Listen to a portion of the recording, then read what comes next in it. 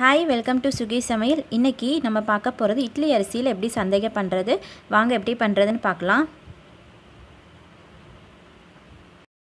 இதுக்கு நான் இட்லி அரிசி எடுத்துருக்கிறேன். 4லேருந்து 5 மணி நேரம் நல்லா ஊற வச்சு எடுத்துக்கோங்க. நான் ஊற வச்சுட்டேன். இது நல்லா மிக்ஸி ஜாரில் மையாக அரைச்சிக்கலாம்.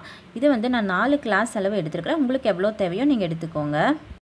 இந்த மாதிரி நல்லா மையாக அரைச்சிட்டுக்கோங்க. அரைக்கும் போதே உப்பு சேர்த்து அரைச்சிக்கோங்க. நான் கொஞ்சமாக அதனால் மிக்சியில் போட்டு அதிகமாக இருந்தால் நீங்கள் கிரைண்டர்லேயும் போட்டு எடுத்துக்கலாங்க. முதல்லையே நான் இட்லி பாத்திரத்தில் தண்ணி ஊற்றி கொதிக்க வச்சுட்டேன். நான் துணியில் தான் ஊற்றிட்டுருக்கேன். நீங்கள் எண்ணெய் தடவுற மாதிரி இருந்துச்சுன்னா எண்ணெய் நல்லா தடவி அதில் ஊற்றி எடுத்துக்கலாம்.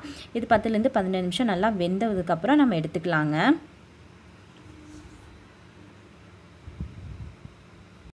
இப்போ இட்லி நல்லா வெந்துருச்சுங்க.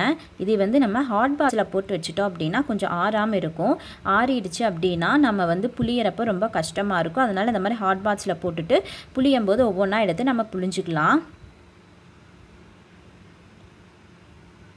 நம்ம சந்தகை இன்றைக்கி இதில் தாங்க புளிய போகிறோம். இது சந்தகை மரம்னு எங்கள் பொள்ளாச்சி சைடெலாம் சொல்லுவாங்க. இது எல்லா பாத்திர கடையிலையும் விற்கிங்க. இதில் நம்ம எப்படி புளியறது பார்க்கலாம். சந்தேக பிழியறது வரக்கு கீழே ஒரு பாத்திரம் வச்சுக்கலாங்க. இது தேங்காய் எண்ணெய் அந்த இட்லி வைக்கிற இடத்துல நல்லா தடவிட்டோம் அப்படின்னா நல்லா ஒட்டாமல் வருங்க. நம்ம தேவையான ஒரு இட்லியோ 2 இட்லியோ வச்சு புளிஞ்சிக்கலாம். தரையில் வச்சு நம்ம பிழியும் போது இன்னும் ஈஸியாக இருக்கும். உங்களுக்கு நான் காமிக்கிறதுக்கு வேண்டி நான் கிச்சன் ஸ்லாப்பில் வச்சு ஹஸ்பண்ட் புளிஞ்சு காமிச்சிட்ருக்காரு. நீங்கள் இட்லி மாவு பதத்துக்கு ஆட்டி சுட்டிங்க அப்படின்னா புளியறக்கு ஈஸியாக இருக்குங்க. ரொம்ப கெட்டியாக ஆட்டிடாதீங்க. இதே மாதிரி ஒவ்வொரு இட்லியும் வச்சு நம்ம பிழிஞ்சு எடுத்துக்கலாம். இப்போ பார்த்தீங்கன்னா நூலாக எவ்வளோ அழகாக வந்துட்டுருக்குன்னு பாருங்கள்.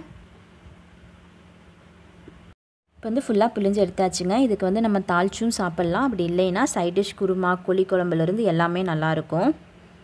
இது எந்த சைட் டிஷ் இல்லைனாலும் சர்க்கரை தொட்டு சாப்பிட்றதுக்கு இது சூப்பராக இருக்குங்க. இது நிறையா பேர் வீட்டில் செய்வீங்க இந்த சந்தகையை. இப்போ புதுசாக சமையல் கற்றுட்டு வரவங்களுக்கு இது யூஸ்ஃபுல்லாக இருக்குங்க. செஞ்சு பாருங்கள். தேங்க்யூ.